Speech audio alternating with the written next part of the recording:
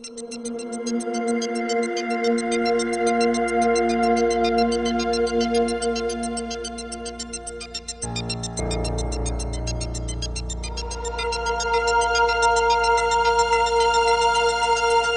talk and the essence of the talk really tries to get to grips with the underlying principles behind the colour around us and behind the vision that we have and the vision that we use to see that colour. Science, such as physics, the interdisciplinary nature of physics with biology and chemistry, it's not dry, it's not static, it's not old, it's new, it's vibrant, it's dynamic. The central aspect of this research work is the discovery aspect. We have been able to do things and understand things and perform experiments. The first people to do those experiments ever in the world. The way that a laser light interacts with a butterfly like this. And for the first time in the history of the world, we were able to see that. And finally, we were able to understand how the mechanism works behind that colour effect. That, in a sense, really summarises the essence of the thrill. It's adventure seeking, it's thrill seeking through science.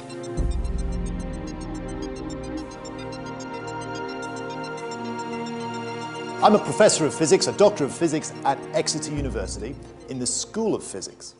Some of you are physicists, will be physicists, some of you will be biologists, chemists possibly. All the sciences are linked. And the material I'm going to talk to you about today, light essentially, will draw upon ideas and explain concepts in all three sciences, especially physics obviously, because that's what this talk really deals with. But we're going to talk about biological systems like butterflies, like beetles. We're going to talk about the chemistry of colour, of pigments. Science is one big umbrella, and to really be a good scientist and to contribute to science, you've got to have a good understanding of all three sorts of sciences. So, there's a lot to talk about. I'm going to rush through things. At the end, there may be some time for questions, and you're very welcome to come down and look at some of my demos too. But in the meantime, let's get on. With the first slide, let me try to grab your attention, and perhaps you can tell me what is wrong with this image, apart from it being Brittany. Well, let me give you the answer. If that was a rhetorical question, let me give you the answer. The answer is, she's got hair. Okay, that's a kind of puerile answer. That's a cheeky answer. So, let's get on to the science. You might look at that and think, that's not science, really. What's he doing showing us a Britney Spears picture? Well, this actually comes from a science website, Britney's Guide to Physics. And there's the URL, if you're interested. It actually explains how lasers work in a really clear way, bizarrely. But let me stop you from looking at her. Don't look at Britney.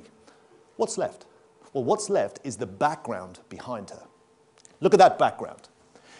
If I were to set you an exam right here and now and say, describe the background, the sort of words I'd be awarding full marks for would be regular, periodic, geometrical. In other words, the holes that you see in that background are regularly spaced from each other. Now, here's the thing. This is a lecture about light, isn't it? About light and colour. Here's the link. The link is, if we as scientists could make this, but make the holes very, very small, make them nano-sized apart from each other, then that background would control light. It would manipulate light. And believe me, and I'm going to try to convince you about this today in this lecture, believe me, that is going to affect and is affecting already all our lives. So without further ado, let's get on and do some demos and explain some science. We've got to start with some background. And the background might be is, we've got all this white light behind us. We've got some white light on the side here. We get white light, equivalently, from the sun. Where do all the colours come from? Well, you look like an intelligent audience.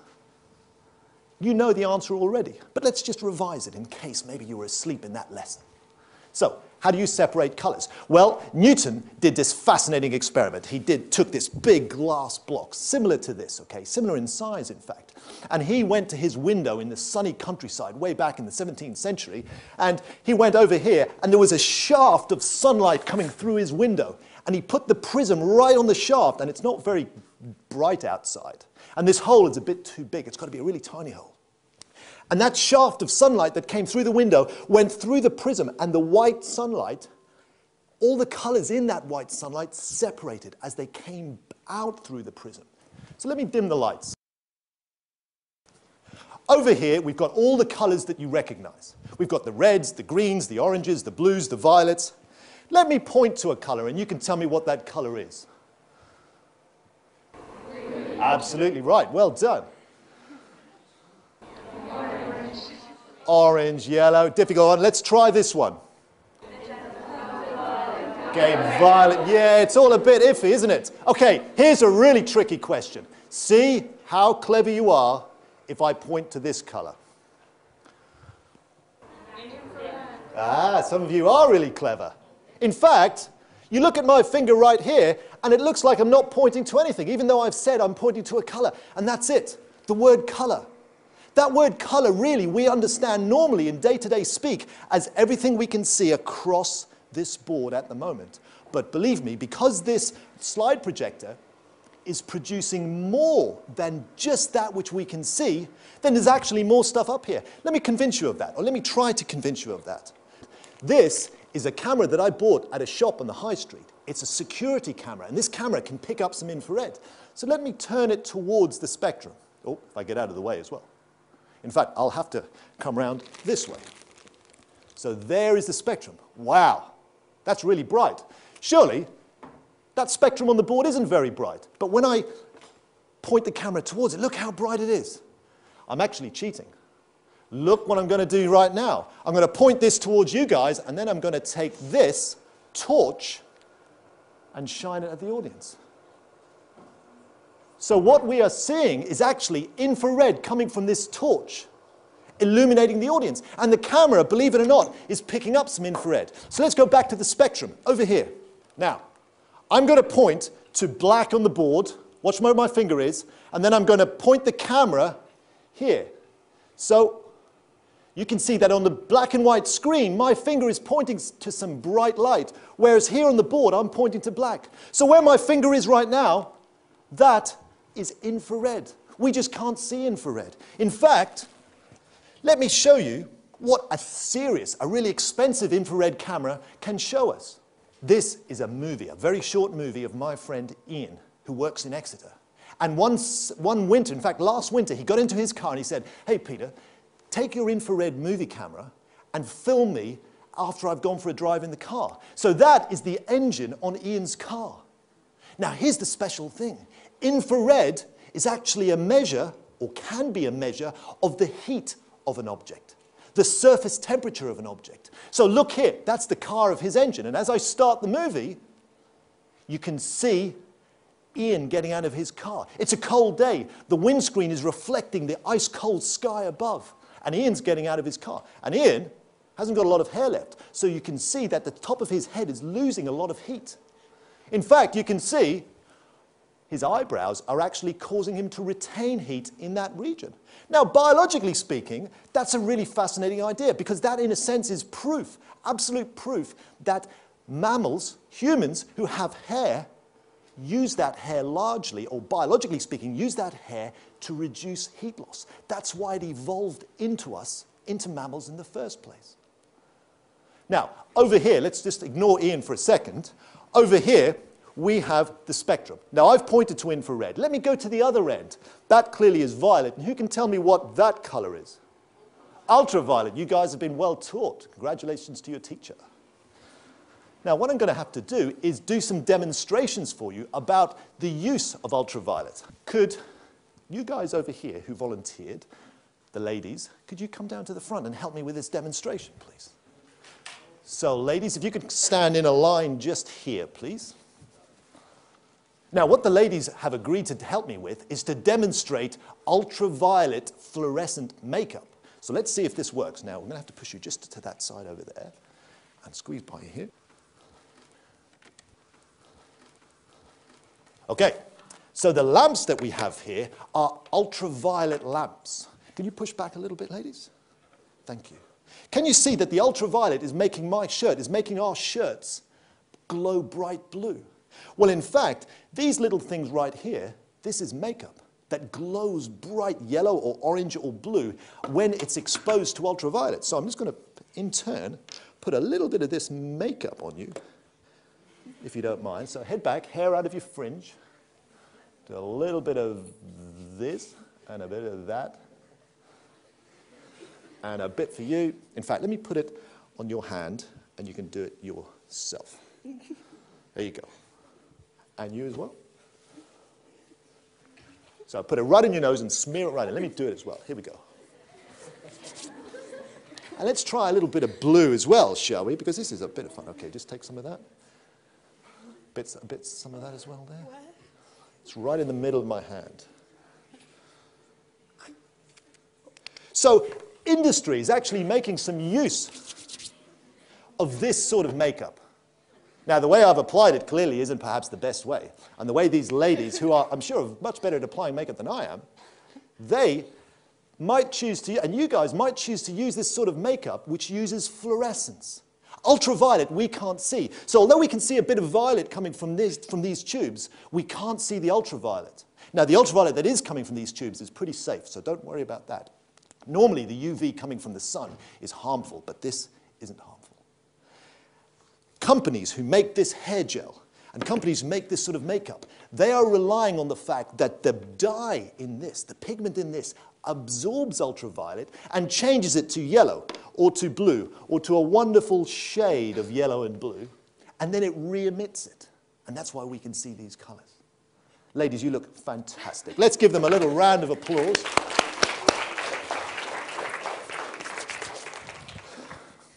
Okay. Can you still see all the color on my face? Not so much. It's bizarre that. And yet, if I put this right up here in front of my face, it probably comes back a little bit. So that is fluorescence. Now, back to this. Physics, that can't stand alone. Biology or chemistry can't stand alone. So let me link in the physics associated with this object, with this shot, to the biology, to the evolutionary story. Can you see what we're doing here? We're jumping from pure physics, optics, light, color, to biology. There's a clear link. There's a huge link. So here it is. I've got a friend who works in the reptile house at Bristol Zoo. And he said, Peter, come up to the reptile house, bring your infrared camera, because there's an interesting thing for you to film. So I went up there, and I had the camera, and here is a picture taken of me holding one of his snakes in one of these reptile enclosures, and he took this picture. Now, the picture isn't a real color picture. It's an infrared camera. We can't see infrared, obviously, so the picture translates the temperature of the surface of these objects, of my arm, of the snake, to a color. So let's just decode that. So all the yellow of my hand is around 32, 33 degrees centigrade. That's quite warm. In fact, that is a sign of me getting pretty nervous holding this snake. And do you know why? Because Brian said, what you're holding is one of the 7 most deadly snakes in the world. So can you see at the far end over here, I've got its head just nice and firmly clamped between my hand because it is a pit viper. Pretty serious stuff. The venom in that can kill a lot of people with just one bite. So let's go back to the biology. Look how hot my arm is. The physics tells us how hot my arm is. But look how cool and calm and collected the snake is. Now, do you know why? Why isn't the snake as warm as I am? It's in the same room. It's at the same temperature. I know it's supposed to be cold-blooded, but that doesn't have anything to do with the surface temperature. Here's the reason. Can you see these little pits? In fact, this is why it's called a pit viper. These little pits on the side of its face are infrared detectors. They detect heat, and they detect the heat of its prey. So can you see what's going on here? It thinks that my arm is food.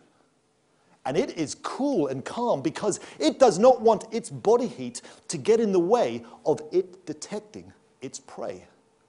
So that's evolution. If its surface temperature was the same as my arm, if it was yellow under this infrared camera, then it would not be able to detect prey in the same sort of way. Its body temperature would get in the way. So that's evolution. That's called an evolutionary adaptation. And it's really important. We've all got adaptations in ourselves. All the animals in the world have got to where they are today because of their adaptations to evolutionary pressures. So suddenly we're in genetics and biology and evolution, and yet it should be a physics conference. Let's drag it back to physics, shall we? It's all very well, you know, talking about light and color, and that's a fascinating field. But to really appreciate it, we have actually got to understand how our eyes see. Here's a fairly cheap model, but nonetheless useful model of a typical human eye. The red sections are cutaway representations of muscle, which move the eye up and down and left and right. So when I take this off, like this, and I'll just put this down, the first thing that I see at the front of the eye is the pupil. The pupil is actually just a hole.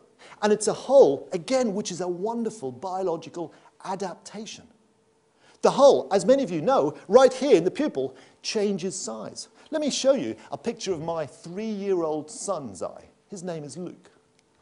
Luke is 3, and I had to persuade him to sit at the desk in my office for me to take this super close-up picture by feeding him loads of Maltesers. That's kind of bribery. But that eye. In fact, do you know the reason why that iris, why our pupil changes size? About 2 years ago, I was playing basketball and I got an elbow just accidentally on the side of my head and it was really hurting. My eyesight started to go. So I went to the eye hospital and the doctor said, just sit down. I want to look at your retina at the back. Do you know what the retina is? The retina, once you take the lens out and the glob of fluid out, the retina is what's at the back of the eye. Let me show you a schematic of the retina. There it is, right at the back of the eye here. That's where the light comes through and hits the cells. And our cells, our living cells at the back of our eye, they detect light. So this doctor said, I need to look through your iris, through your pupil, and see whether there's any damage. So she said, well, at the moment, we're in a dark room, so your pupil has shrunk. I need to add a chemical to your eye that makes it dilate. And she did. And she had a look, and after half an hour, everything was fine. And she said, take a few paracetamol, off you go. So I went outside, and it was a bright summer day, and guess what? The chemical was still in my eye. So my pupil was huge. And I went out, and it's bright summer day, and it was like someone was hitting me in the eye. Someone was putting needles in my eye. The intense light hurt my cells at the back that much. Automatically, if there was no chemical in my eye, my pupil would shrink right down. And it would reduce the number of photons, the amount of light coming in, and so it would stop damage in our eye. Now, I know many of you have seen this already, but let's do a little test. What I'm going to do in 1 second is turn the lights right off, and then I'll get each of you to look at your nearest partner, your nearest neighbor, really close. And as I turn the lights on, just check out how quickly and how much the pupil gets big again. Can you choose your neighbor? Let's do that.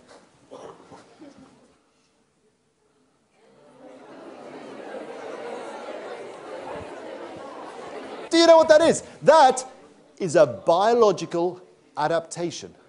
If our biology, if the way that we evolved, our eyes evolved as humans, if that didn't happen, then our eyes would be limited, or we'd damage our eyes much more easily.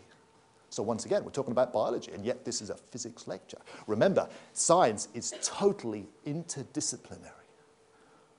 So, those cells I was talking about, what do they look like?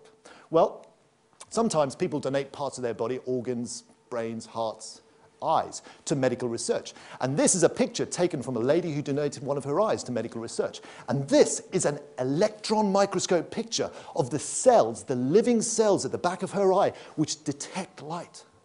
Now, it's the lens at the front of the eye which is responsible for focusing light onto those cells, but it's the cells which pick up the light and which change the light energy, the radiant energy, into little electrical signals that feed into our brain, and our brain then decodes them.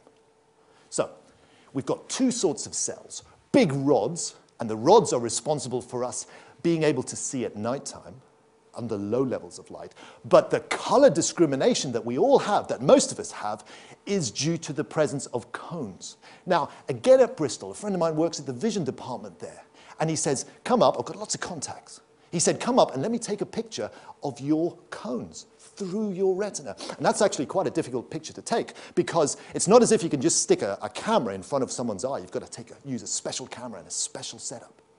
So this is what my cones look like. You've guessed it. We see using 3 different types of cones. Cones which are sensitive to red, to green, and to blue. In other words, the primary colors of science. Now, art, a lot of you may be artists and doing art, GCSE, and art A-level, and that's fine, and that's great, and it's a great mix with science.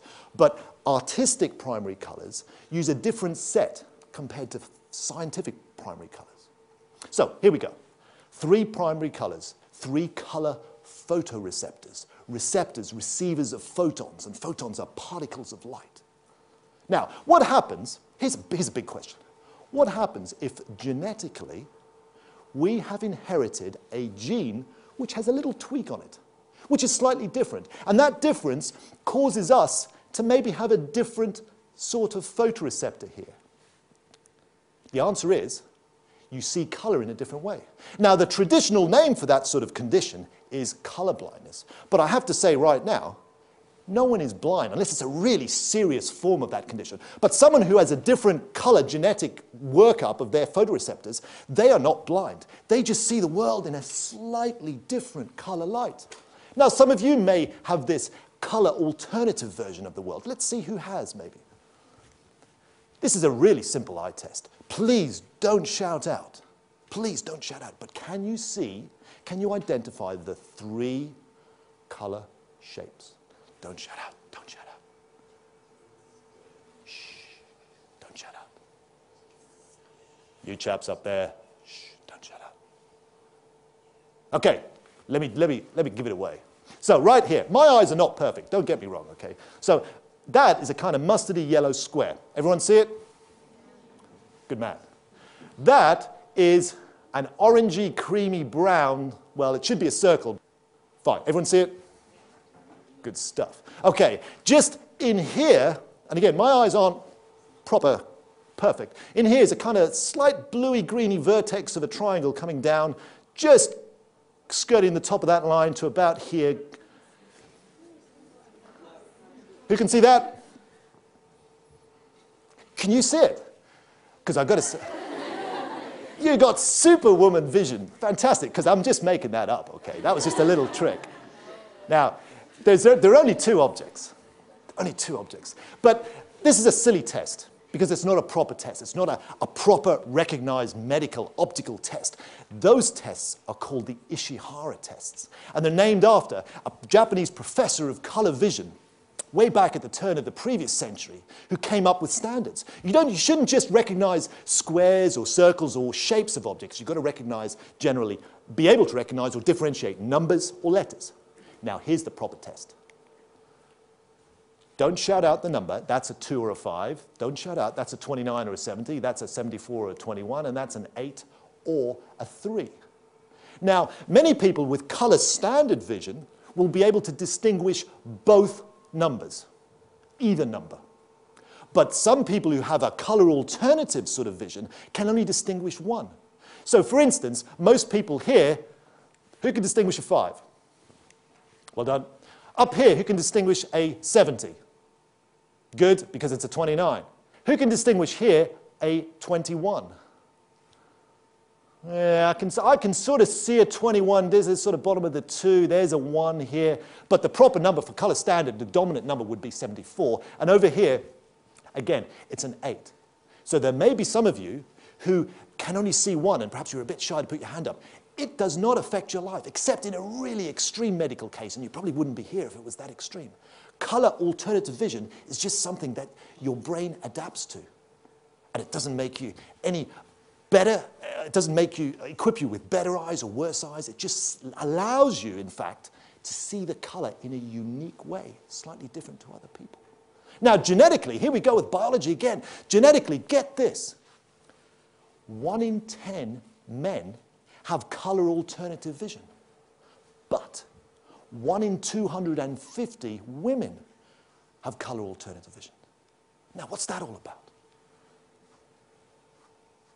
To answer that question, you've got to turn to genetics.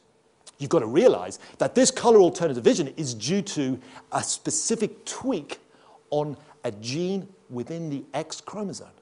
Men are XY. Women are XX. So if a man inherits from his maternal side an X chromosome that has that color alternative tweak, he will definitely be color alternative. But if a woman inherits a color alternative X, she may also have her second X, because she's XX, will be color standard. And that's usually the dominant gene. And so she will be a carrier of this color alternative vision. Hey, I'm rabbiting on. We're going on about biology again. It's such an interdisciplinary subject. Let's get back on track. How do we produce color? Now, I've shown you that if we use one of these things right here, a prism, we can separate the color from white light. Great, okay, that's a classic experiment. But my hair, well, my hair used to be really dark. I used to be really proud of it. But it's gray now. Your hair or skin or eyes, which are dark or light, that depends on something inside it called melanin. It's a pigment. Some people have red hair. That's due to a different pigment. My grey hair is because I don't have very much dark pigment, melanin, in my hair anymore. Okay? So melanin is a pigment. One of the ways of producing color, this first way, is a pigmentary color through dyes or through pigments. And we could go into the chemistry of this. Suddenly we're on to chemistry, okay? We could talk about the chemistry of this. We won't go into a lot of detail. The chemistry relies on a molecule. Now, let's see how good at chemistry you guys are. What is the name of this molecule? Let me give you a clue. Remember, we're talking about color. What molecule, what pigment is responsible for that green right there? Chlorophyll. Well done. That was a unanimous chlorophyll from all three sections. Fantastic. Now, chlorophyll is just a pigment like melanin. In fact, let me show you what chlorophyll looks like color-wise. So we have three pigments there. The green one is chlorophyll that I've extracted from the top of some organic carrots, from the sort of leaves of organic carrots, okay? And that extraction is quite difficult, but it's possible. Chlorophyll is green because, well, let's see why it's green. Why is chlorophyll green? When we shine white light at it, now up here I am representing white light, sunlight if you like, as a combination of three primaries, so red, green and blue. What happens to the red and the blue? That's the real question. The question isn't just, okay, why is green reflected or scattered, or whatever word you want to use. The real question is, what happens to the red and the blue? Does anyone know the answer? It's absorbed. Wow, your teachers must be fantastic. Absorbed. It's absorbed. So pigments work through absorption. Let's talk about the other pigments. That's chlorophyll. That is blueberry juice. And that, well, I could be really disgusting. And I could say, do you know, I used to have a little dog. And unfortunately, she died. But before she died, I was able to take some blood out of her. And that's not true. Let me tell you right now, that's not true. But that word, blood, normally we associate blood with a living process, with life. Because blood takes oxygen from our lungs and distributes it to our cells. Now, that could easily be blood. It is not. Because blood, the name of red blood is oxygenated hemoglobin. That is just a pigment. Even though it's vital for our lives, for life, it is just a pigment. That, actually, do you know what vegetable it's from?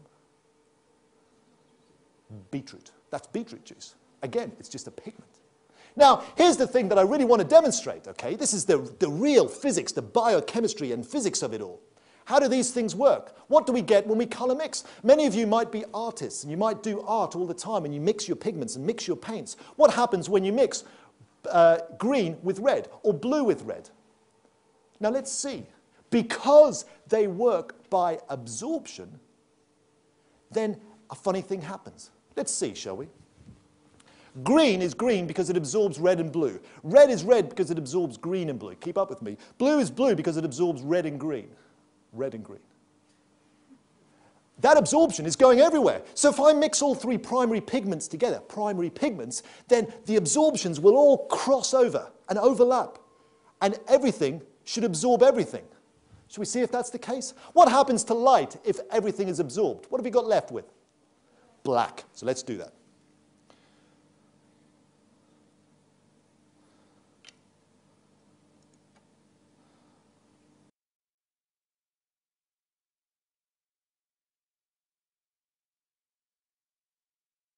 And there it is.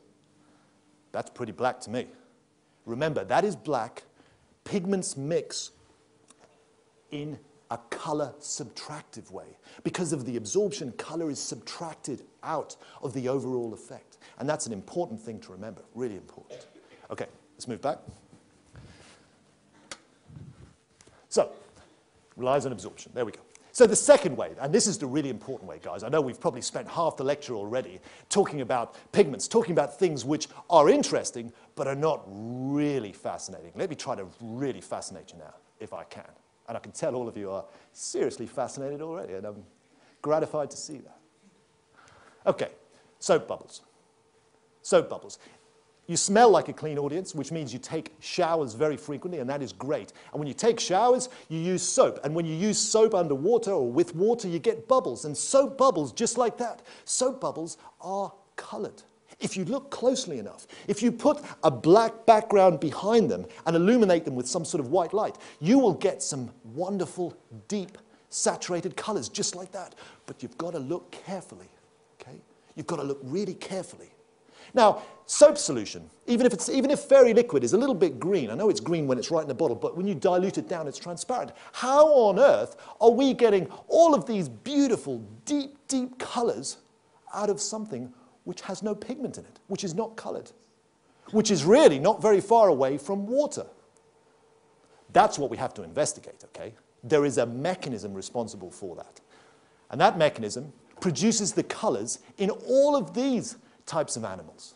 And we call it structural color because it's the structure of the thing. It's the thickness of the layers which create the right conditions for bright colors. Now let me show you some of those colors. Here's a picture at our local lake that my 5-year-old daughter took. Lovely ducks. And here's a peacock. You all recognize that the blue that we see here is a bright, bright blue. It's a much brighter blue than you will ever get from pigments. Your blue uniforms, girls, your jumpers and that's a wonderful, quite bright blue. But it's incomparable compared to this sort of blue feather. It's amazing color. In fact, let's just show you some of the color in one of these butterflies. If I flick through to all these different plants and beetles and butterflies, let me show you this. Do you see that butterfly? Now that has no blue pigment in it whatsoever. All of these colors that we see here, the greens, the goldens, the greens, the blues here, the little blue spots, all of those colors do not have blue pigment or green pigment in them. They're produced in the same way that the color of soap films produce color. Can you see the clown's face on here, by the way? Have a really close look. Let me keep asking the question. Can you see the clown's face? That's a clown beetle. The real question is, in terms of physics, and remember, we're back on the physics track now. In terms of physics, what on earth is going on? What is the underlying principle that produces that color? Well, I'm going to have to show you a picture, and then we'll do a demonstration right here. There's the picture. On the left, we have two waves which have their peaks overlying, one peak on top of another. And when you add them together, they produce a super peak. But when on the right, you displace, you move one peak a little bit so that it's overlying a trough, then you get cancellation. The condition, the mechanism is called interference. That's a word you'll have to know at A-levels, definitely. And it can be constructive to produce a super wave or a super peak, or it can be destructive. Aaron, may I ask for your help, if you can stand there? Ben, may I ask for your help? Can you just stand over there? What we're going to do is demonstrate that. Give the boys a little round of applause for coming down. Right, Ben, if you can hold that end pretty tightly. Go right as far as you can over there. Actually, come forward and hold just before the knot. That's it. Oh, Aaron, go right back, go right back. Go as far as you can, slightly to your right. And back a little bit further. Back a little bit further, please, Ben. Perfect. Now, this thing could be a skipping rope, okay? We could get a skipping rope thing going. But what we're going to use it to represent is light traveling between two places. So over here, on Aaron's hand, I'm going to send a pulse of light, a light wave, down this medium towards Ben. Watch this. Just actually go right back to the seat. Fantastic. So here is the light pulse. Now tell me, everyone, look closely, tell me what happens when the light wave meets Ben's hand. So here's my pulse, I'm winding up. What happens when it meets Ben's hand? It reflects, absolutely. Now what I could do is, instead of sending just one pulse down, I could keep going. I could keep tweaking it at a constant frequency. And what you will see is that the wave going down here will meet the wave that went before it that's coming back. So we've got two waves. We have the addition of waves. Now if we get it right, if we get that repetition rate, that repetition frequency right, then the peak of the wave coming down might meet the peak of the next wave coming back, and what we have is two peaks, or two troughs adding right in the middle. Aaron, can you just sort of tweak your hand regularly? A little bit more slowly. There you go, exactly like that. Keep it going, keep it going. Now, this might look like a skipping rope. Bit more energy. Well, bit more energy. Excellent, excellent. Raise your hands up a little bit. Bit more energy. Now, that might look like a skipping rope, but what you are witnessing is interference. The peak going here is constructively interfering with the peak that's coming back. Excellent. Now, we're going to stop you there. Let's try to get destructive interference right here in the middle. You keep your hand still, Aaron. Ben, I'm going to ask you to do it. Can you waggle your hand slightly faster than that which Aaron used? Okay, I'm going to have to just stop you. Kick in with a fast one, straight away. Okay. Sometimes you fall into the same frequency. Let me just start you off, and then you can take over, right? Can you do that? It's tricky. It is really tricky. Okay, let's stop it. Actually, if we go in a circle, then it's a bit easier in a circle.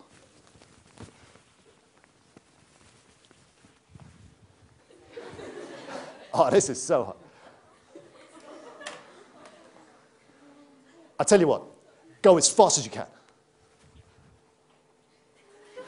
Can you all see, Ben's doing a great job here.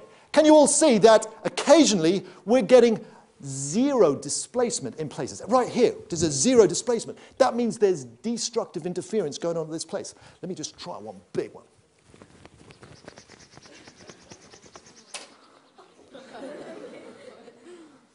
Can we please give these fine gentlemen a round of applause?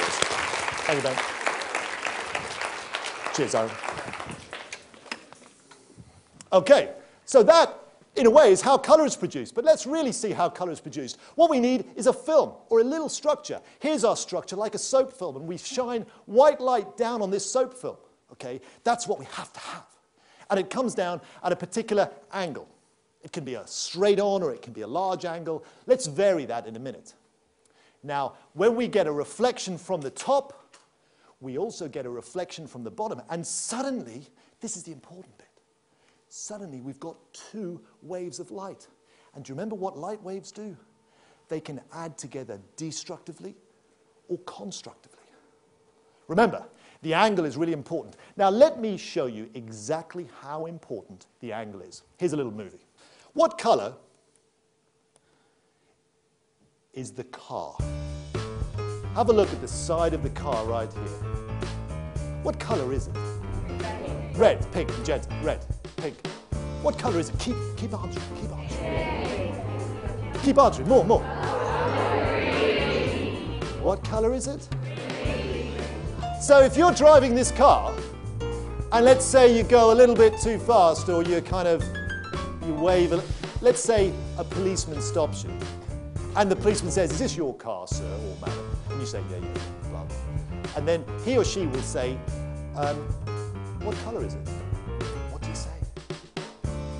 Green. Well, it was pink. Someone said. The answer is, the correct answer is, it depends on the angle, officer. Because, as you saw, the colour changes, and that is the definition of an iridescent colour. Now, you can't get an iridescent colour through pigments, through melanin or chlorophyll or cyanin or anything like that. You can only get it when you use tiny little structures to create the colours. So, butterflies have been doing that for a long time. And as scientists, we studied this butterfly. And about 8 years ago, we sat down at the desk, a few of us at Exeter, and we thought, we're physicists, let's ask a proper physics question. How is the blue produced? Some of you might do an experiment like that, or similar to that. You know, your teachers might say, "Tell me how this is done." And you've got to do a measurement. So we did all our measurements, and then, like proper scientists, we try to be proper scientists. Guess what we had to do? We had to write our results up into a report, an experimental write-up. And we put a title, an introduction, a methods, a result, a discussion, a references, and then we published it. And here are some of the things that we discovered. Let me show you. When we looked at the wing using an optical microscope, we saw all of these things. And in fact, what I've done is I've brought an optical microscope here. And it's a bit of a low-tech one, but nonetheless, we should still be able to see the images from it. Now, I'm going to have to dim the lights for this temporarily. There they are. There are the butterfly scales that we saw about 8 years ago. So if I can focus a bit or move them around a bit, if they're out of focus, let me focus them up. There is a scale. So let me outline one of these scales for you. There's a scale right there. There are lots of other scales. This is a region where the scales are missing. And that's exactly what we saw when we did this experiment a few years ago. But that's not enough. That is absolutely not enough because you have to look with more detail. And to do that, we need an electron microscope. So now we've got some images taken using the electron microscope. Okay? And these microscopes are great. They're fantastic. They don't use light because sometimes light limits the detail that you can see. You can only get to a certain magnification using a light microscope, whereas with electrons, you can get really massive magnification. So that's a good magnification. That line there is 1 millimeter. So think on your finger how big 1 millimeter is, and then think even further how big one of these scales are. There's one scale. And when we look in a lot of detail at the scale, look what we see. All of this tiny structure. We see these parallel lines up and down, but also you've got to have a really careful physicist, scientist's eye on. Have a look just in here. There are some tiny little layers, and it is those layers which are responsible for creating this blue reflection. Without that, it wouldn't be blue. Now, we wrote that up, and we published it in a journal. And then that journal went all over the world in the normal way. You know, our work wasn't necessarily anything special, but it was just in a normal way. People can read that. Guess who read it? L'Oreal read it. The L'Oreal Cosmetics labs, the scientific labs in Paris read that. And so they gave me a call, and they said, come over and present your work to our scientists, because it's the idea of being able to produce color without pigments and applying that to makeup that we want to try to use. We want to try to take inspiration from nature and apply it to our technology. And so they made some makeup. They made some photonic cosmetics. That word photonic, again, it's a special word. It involves using light, using photons of light. So there is some lipstick. It's got no red pigment or no blue pigment in it, but that blue sheen is the result of an iridescent effect, just like the car body. Now, when we zoom in and see these big, huge lips right there, you might think, oh, that's a bit garish, that's too much for me. Maybe Western Europe isn't ready enough, isn't ready yet for that. You'd be right, maybe. It's not fashionable here yet.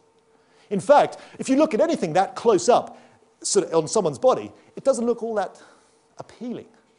But when you take a step back and look at the model, admittedly, she's an attractive lady, but when you look at the model professionally made up, the look, the makeup is a very demure, very elegant look to it. And there's the butterfly from which some of the inspiration was taken. And there's me on the side, a L'Oreal model. Or as close to one as I'll ever get. So there is an application of some of these ideas. Okay, a group of scientists, admittedly from Exeter, for us at Exeter, we studied this natural system and we applied those ideas and we helped other people apply them to technology, to industry. Let me jump ship now. Let me turn the subject around. It's not blue, it's now green. And we're actually not going to talk about a butterfly for 2 more minutes until we talk about neo-impressionism. Who painted that picture? Seurat. Who can tell me this? What is special about that painting? Go on. Dots, absolutely. Do you know what other kind of really posh word we use to describe painting with dots? Points. They're dots, they're points, and it's called pointillism. In fact, this picture is made up of tens of thousands, hundreds of thousands of microscopic little dots. So this artist, this is a huge picture, okay, and this artist, you know what he did? He had the big sort of canvas in front of him, and all he did was just get a tiny little brush, sharpen the end, dip it into a color, dot it on the board. Dip it into the color, dot it on the board for 8 years. But it's worth, I don't know how much it's worth now, but it's a fantastic piece. Now, you can't really see all the tiny dots because they're so small, but let me show you the effect. Here's the effect. That's like a normal picture. You can sort of see some dots, but let's zoom in. Suddenly, you can see now that all the yellow region is made up of dots. All of this region down here, they're tiny little dots of color, different colors. Now, Why? That's a good question. Why on earth did he choose to do that? Well, here's the reason. We've got a different sort of color addition. Anjali, can I ask you just to step up to the control box over there? Now, what this young lady is going to help me do is to turn on some colored lights. Let me turn the main lights off. So first of all, could you first of all flick on red temporarily, and then blue, and then green? Red off. Blue or green on. And then the last one, please. What we're going to do is we're going to add big dots of color. These dots are now massive. All three on at the same time, please. Suddenly, we are now mixing projected colors. Look at this. So now when all three primary colors, red, green, and blue, overlap in the middle, we've got white. Now, hey, wait a second, you should be saying, hey, Dr. Vikuzik, or hey, Peter, or whatever you want to call me, you should be saying, that white you're telling us about in the middle, that's not a good white. That's not a proper white. Look at it. It's a sort of reddy white. And you'd be right. You'd be absolutely right. So what we're going to do, because it's a reddy white, we're going to turn down red a little bit. Could you do that, please, Anjali? Just turn down red ever so slightly. Turn it off, actually. And bring it up slowly. Bring it up. Keep going, keep going, keep going, keep going, keep going. Stop. That looks like a slightly better red. So what we're getting at is if you mix colors, projected colors in the right intensities, you can get any color you like. How do we get black this way? That's right. Turn all the colors off. Please turn them off if you would. And let's give our wonderful assistant a little round of applause right there. Thank you very much. So, you might think, I've never seen this before, but you have. You've seen it every single day, probably of your lives, except maybe 1 or 2 days on holiday when you weren't near a color television. Color televisions produce all their gamut of colors, their range of colors, by mixing 3 primary colors. Your color mobile phones or color game consoles, they mix little pixels, little points of color for all 3 different colors. That color mixing is different. We call that additive color mixing. It works in a different way to the subtractive color mixing, the mixing by absorption that we've got here. And you've got to bear that in mind when you think about art or you think about science. They're very different in those 2 different addition systems. So, why on earth did we talk about that? Well, let me show you why. Here's a beautiful butterfly right here. This is a papilio butterfly. And let's run the movie. There it is. This is my favorite butterfly of all time. That green, biologically speaking, that green is a camouflage green. So it has evolved the green in order to camouflage itself against the leaves on which it sits and on which it lays eggs. But how is the green produced? Well, when we take a picture of it, let's take a big picture of it, there it is, have a look using an electron microscope what the scales look like, and the scales look like this, normal sorts of scales. Now I said that this microscope here is a little bit iffy, but nonetheless it will still give us an indication about what color the scales look. We expect them to look green, don't we? Let's turn the lights off and let's go back over here to have a look at the papilio butterfly. What I'd like to ask you is, where is the green? Now this is a green butterfly, but where is the green? All I can see, and I think all that you can see, is lots of yellow. There's lots of yellow, and in between the yellow there's lots of blue. When you take a picture using a proper advanced microscope, guess what we see? This is what we see. That is the color that we see. It's a mixture of blues and yellows. And do you know what color we get when we mix blues and yellows? We get green. So in other words, this butterfly has evolved the ability to make green using 2 different colors. It uses that pointillism, that pointillistic color mixing effect. And it invented it, it evolved it 50 million years ago. And that French guy who invented, as it were, neo-impressionism, he invented his painting technique around 100 or so years ago. Figure that. We're actually using these ideas. We did this experiment, and we published these results. And guess who decided to use it? Well, the anti-counterfeiting industry is in the process of using these ideas. Every single year, this is a fact, every single year, the people who make anti-counterfeiting logos on credit cards, or on banknotes, or on theatre tickets, or on software packaging, they are only 6 months ahead of the counterfeiters. So the industry is always looking for ways to make logos, ways to make complicated, colorful logos that are really hard to replicate and reproduce. And believe it or not, the ideas that we and others have discovered in this butterfly are being used, are being mimicked. These butterflies aren't killed and then put in the credit cards. No, the ideas are being used. That's the important thing, okay? The natural world ideas are being copied. So we've got a couple of examples already. Now we've just got a few more slides and then the lecture is nearly over. But we've got one amazing bit of physics and an amazing application to come. This will affect all of our futures in the next 15 or 20 years. Let me try to introduce it. 3D photonic structures. That's a fancy, complicated phrase. 3D stands for 3 dimensions. Let me show you a 3-dimensional object. Well, everything, all of us are 3-dimensional, obviously, but let me break it down a bit. These are 3-dimensional models of chemical crystals, This is a model, it's a cubic 3D model of sodium chloride, with the green atoms representing sodium ions and the gold atoms, or spheres, representing chlorine atoms. This is a different sort of 3D model that represents diamond. It's a tetrahedral structure, and each black sphere represents a carbon atom. Now, whatever way I turn it, it's 3-dimensional. It offers a different surface to us. Here's an amazing thing. Have a look at this beetle, or at these beetles right here.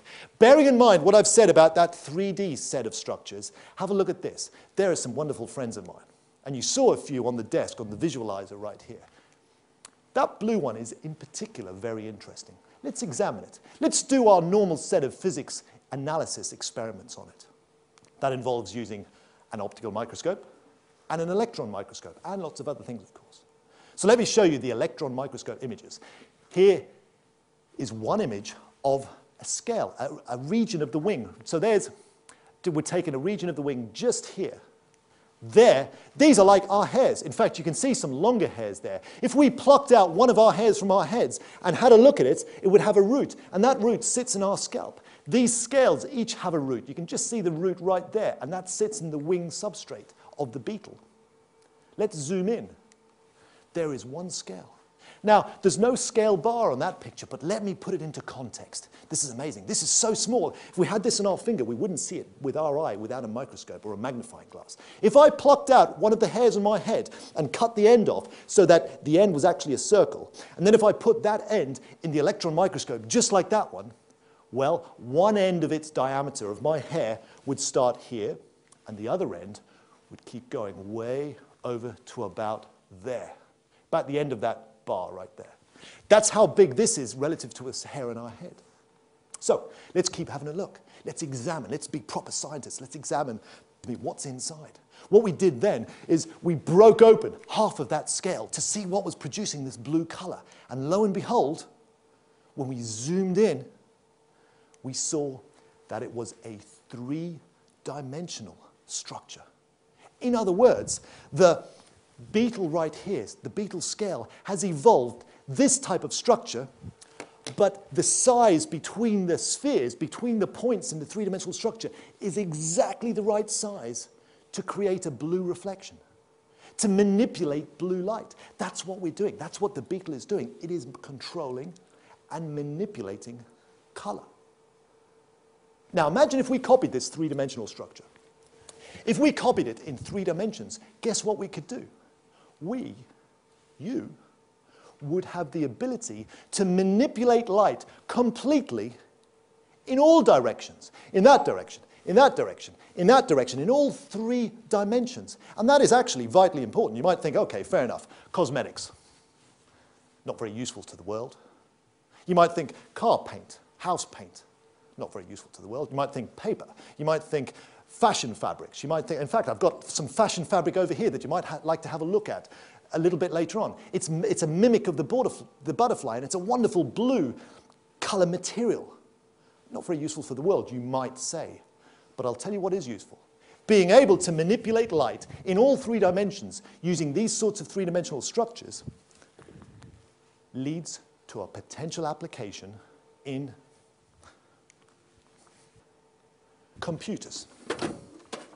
So, here is my old computer.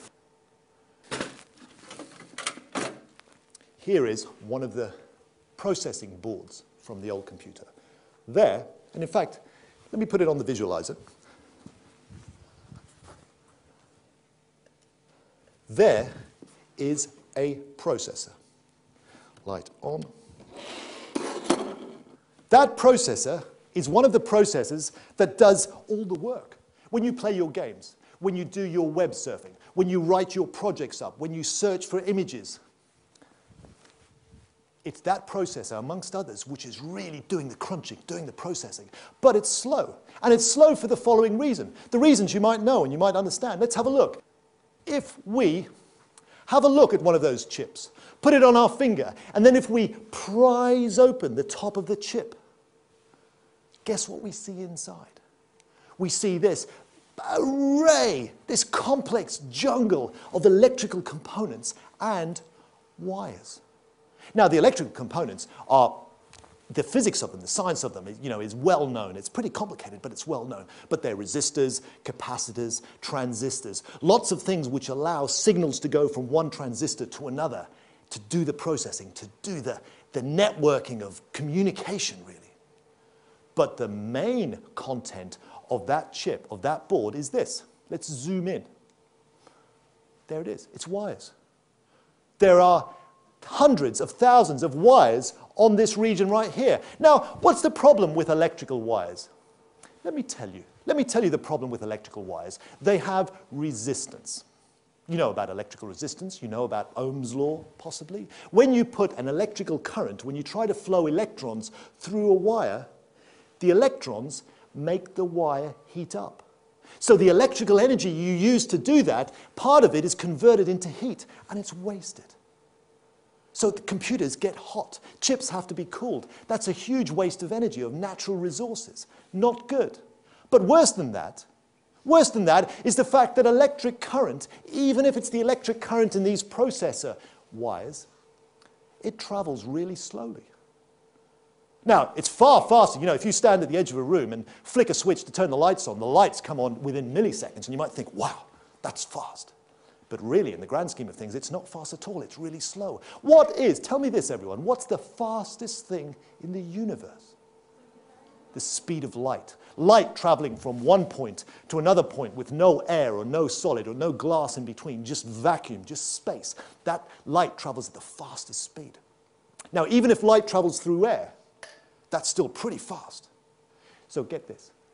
What if we take away the electrical wires and we replace them with light wires? I'm not talking about optical fibers. We've moved on a little bit from those, even though those are sort of light wires. We're talking about something else. We're talking about photonic crystals. Crystals just like this that the Beetle has shown us, either in 3 dimensions or in 2 dimensions, which allow us to manipulate light to send communication signals back and forward between transistors within processing chips. That will completely revolutionize computer processing, communication, signal processing. And that will happen in the next 15 or 20 years. So guys in the States, and this is from Boston, from MIT, I believe, the guys are modeling these things. Before you build things like this, you have to demonstrate that they work using computer models. So do you remember that background behind Brittany right at the beginning that I said was useful, that I said if you make it the right way would manipulate light? Well, here it is. And there is a little area where the holes have been removed. And when you press your button, or when you hit the return key on your future computer, that will set a few light signals going in lasers, in light-emitting diodes. And those lasers will communicate from one place to another place via a light path, a light guide. So let's press that button. Watch me. We're going to press the button up here, and the laser will fire, and there is the light going around corners. And it's traveling around corners via this effect called interference. It's a lot more complicated a system. Now it's like a two-dimensional or a three-dimensional type of system. But light can go around corners and up or down or across or backwards or forwards, any way you want it, if you can control and if you can manipulate light. Now, it's not just the natural world like beetles and animals that are teaching us how to do that.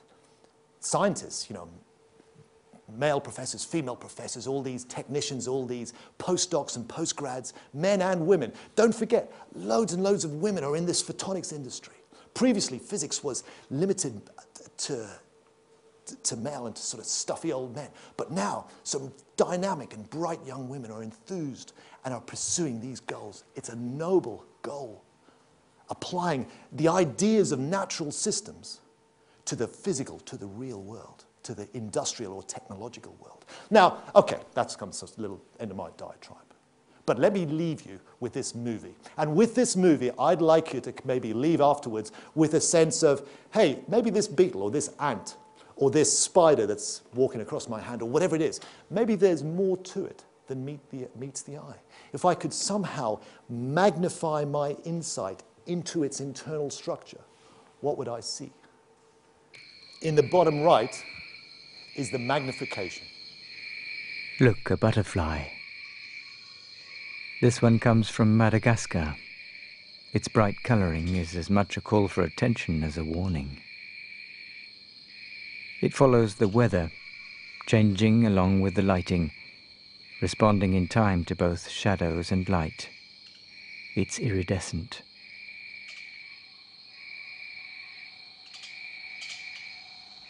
As we move closer, the features that give it this characteristic are unravelled.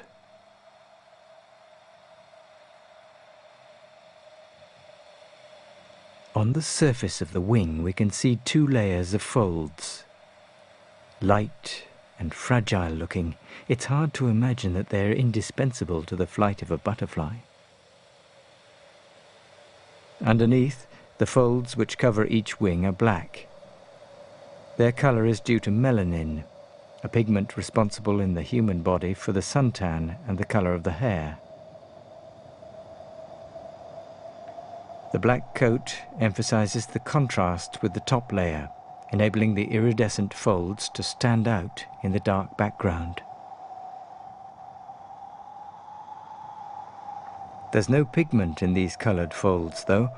They have no specific colour. Actually, they can be any colour depending on the angle from which they're lit or looked at.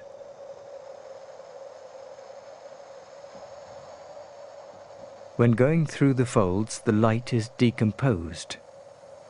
When reflected back to our eyes, it's iridescent of all the colours of the rainbow. Magnified 2,000 times, here is the reason for the iridescence. This white braid constitutes the broken edge of a fold. It rests on a membrane, a black and grey plaque visible underneath. Appearing in grey is chitin, a series of long sugar chains. What we see in black is only air, an empty layer of air. This provides rigidity, lightness, and colour to the whole structure.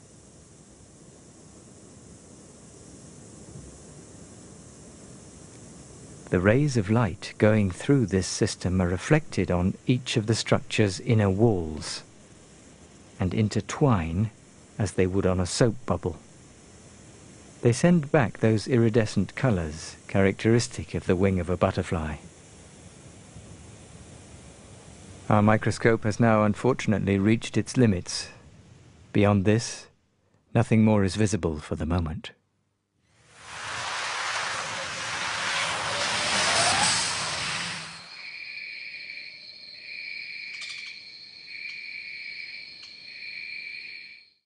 So, this has been light fantastic, and you've been a great audience. Thank you for your attention.